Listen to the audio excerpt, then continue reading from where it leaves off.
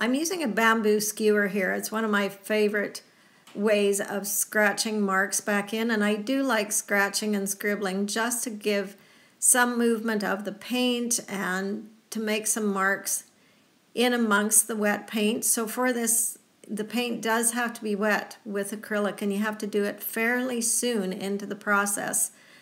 I like to use the gel medium to keep the paint open longer. You could also try open acrylics as well if you want to work more wet into wet and keep your paint open for a longer period of time. They are useful.